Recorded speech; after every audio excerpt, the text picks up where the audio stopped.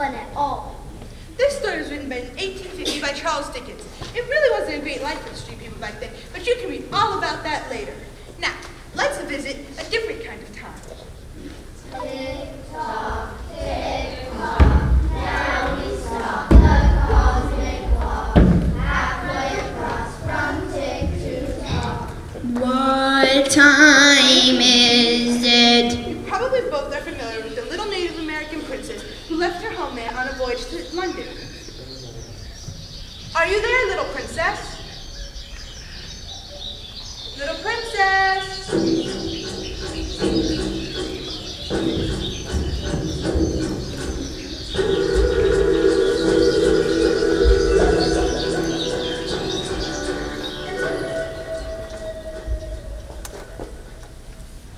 My heart is pounding like a drum. I can't believe my eyes. In London, people seem to come in every shape and size. So many paths, I wonder how they find their way. So many signs, I wonder what they really say. London is like nothing I have ever seen before. Music, dance, and feathered hats across the ballroom floor. How do they build their huts so tall? Can this be all one tribe? The scenes they sell, the scenes I smell, I simply can't describe.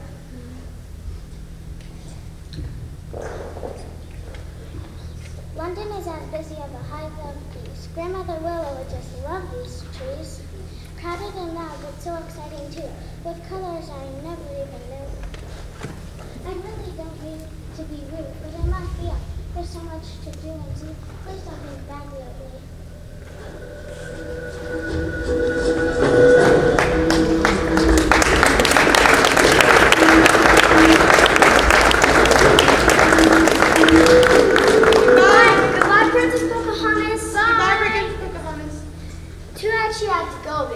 I would have liked to know her better. She seemed nice. You know where to find her, Lucy. Tick-tock, now we stop the cosmic clock, halfway across from tick to tock. What time is it? Let's meet some more famous characters. See if you can guess who they are. I'll give you a hint. They're created by Mr. Mark Twain.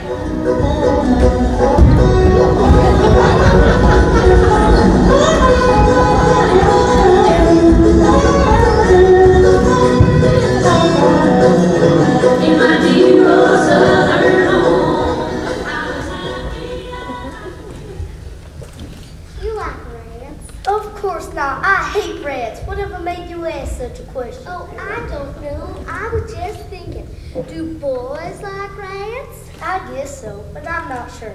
I've seen some boys who collected dead ones just to swing them around on a string and chase squirrels. Uh-huh. Boys are funny, aren't they? What else do they like besides dead rats and candy and getting into fights? Circuses, I guess. Most boys I know like circuses more than anything. Even more than they like girls? Oh, sure. They only like to chase girls around and make them cry. I don't believe all boys are like that. You don't? Do you know any that are different? I think so. Say, was you ever engaged? Oh, yes, a long time ago. What was it like? Well, it wasn't nothing. You only tell a boy you won't have nobody but him, then you kiss and that's all. Did you kiss the boy you were engaged to? Oh, sure, that's part of it. And then after that, you can't love nobody but him. You can't marry nobody but him. Ever, ever, ever. And he marries nobody but you? Ever, ever, ever? That's right. And when you're coming to school or going home, you walk together. He chooses you and you choose him at parties. Oh, it's ever so nice. I never heard of it before today. Oh, it's ever so nice. Why, me and Tom Sawyer. Tom Sawyer? Then I'm not the first girl he's been engaged to. I hate him, and I hate you too, you wicked girl. I'll never speak to you again as long as I live, or to him either. So there. Wait, please, it was a long time ago.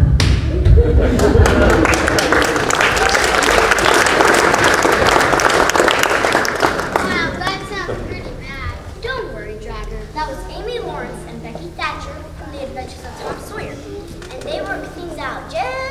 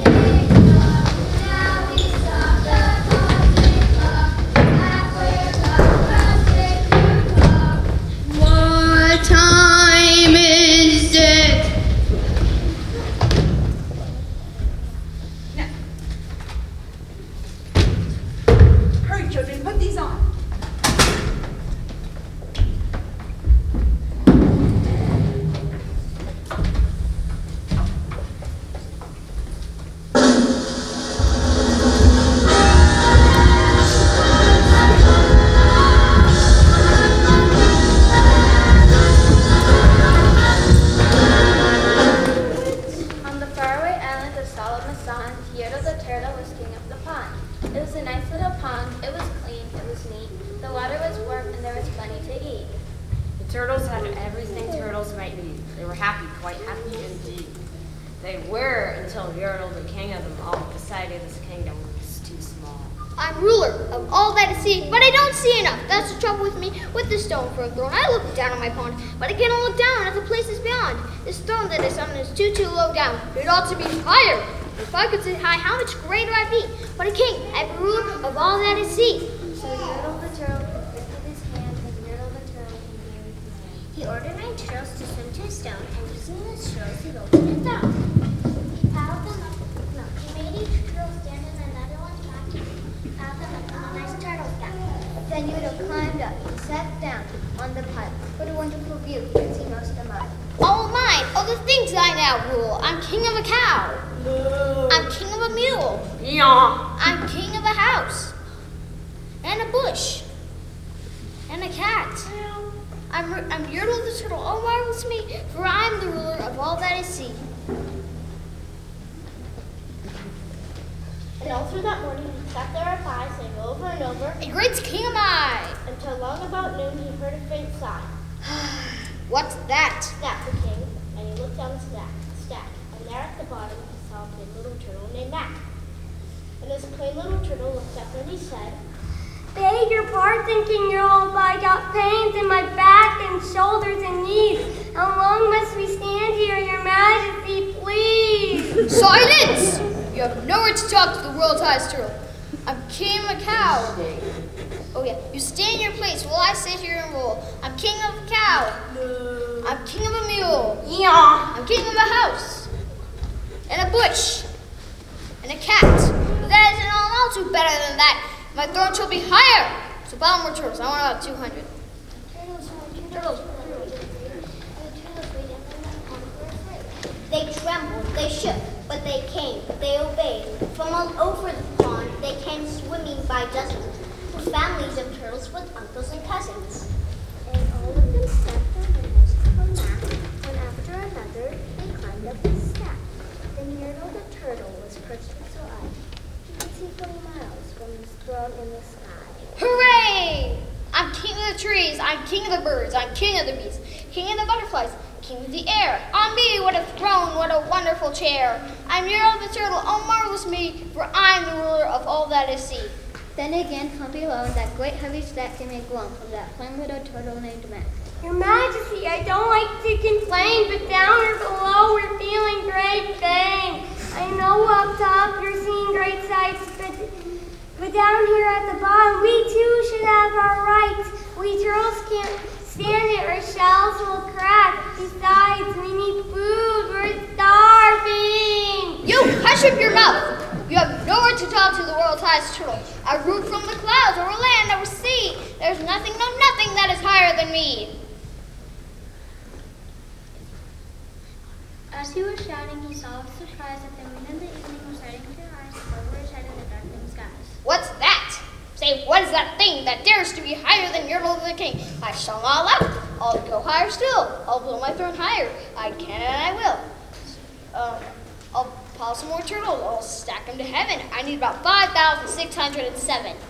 But as Yertle the turtle king lifted his hand and started to order and give the command, that plain little turtle below in the stack, the plain little turtle whose name was Goodman, Decided he would take him the next, and he had, and that little turtle got way back. And that plain little Mac was a plain little thing. We were.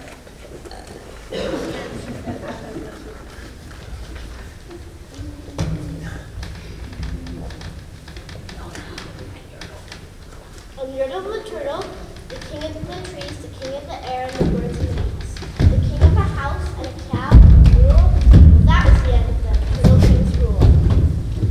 For Yertle the turtle, for the king, all saw fell on the side from a plunk in the pond. And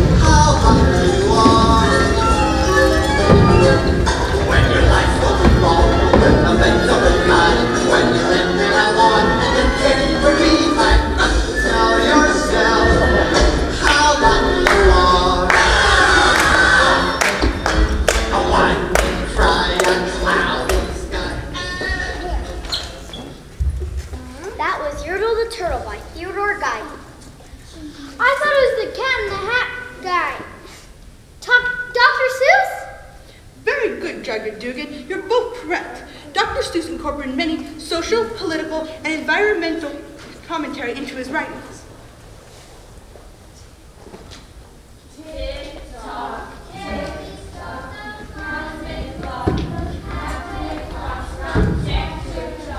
what time is it? It is time to go into the looking glass after a girl named Alice. She is now the unwitting subject of the Queen of Hearts.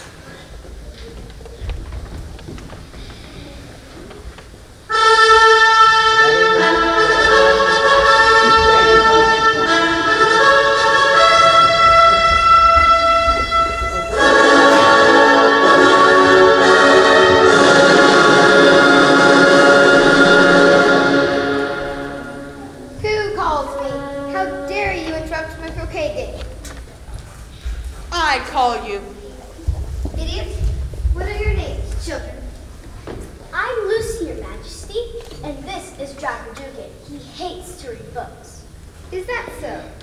And what kind of creature are you? Think of me as an extraterrestrial enchantress of imagination.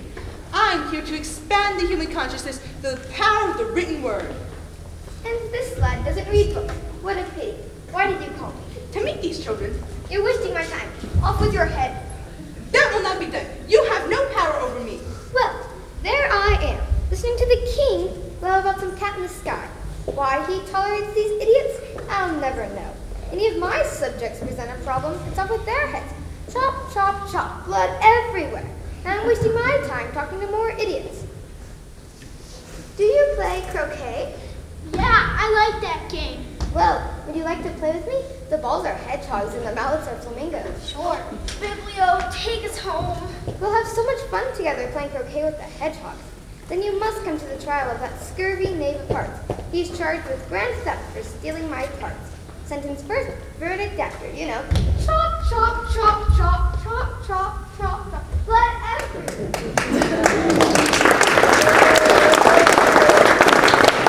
Wow, I'm glad she's gone. Not me, that sounded fun. Tick-tock, tick-tock, now we stop the cosmic clock, halfway across from tick to tock. What time is it? Oh, I don't know. Somewhere over the rainbow.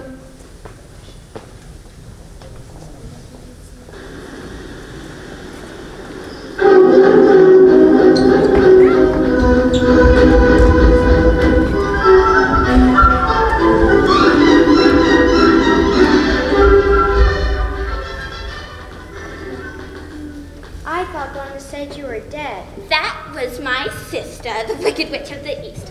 I'm the Wicked Witch of the West. Who killed my sister? Who killed the Wicked Witch of the East? Was it you? No, I didn't mean to kill anybody. Well, my little pretty, I can cause accidents too. The slippers. They're gone, the ruby slippers. What have you done with them? Give them back to me, or I'll... And then Glinda says it's too late. There they are, and there they'll stay.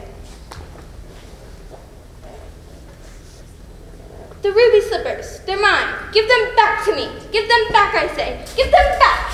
I'll stay tight inside of them, thank you very much. Their magic must be very powerful indeed, or you wouldn't want them so badly. Now I've heard that you have no power here, so go away before someone else shuts a house on you too. Very well, but watch out.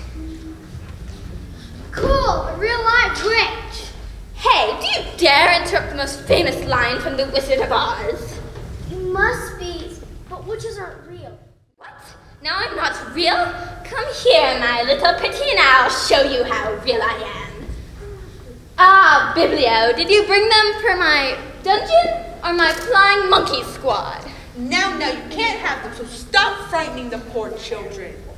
Children, this is Dorothy.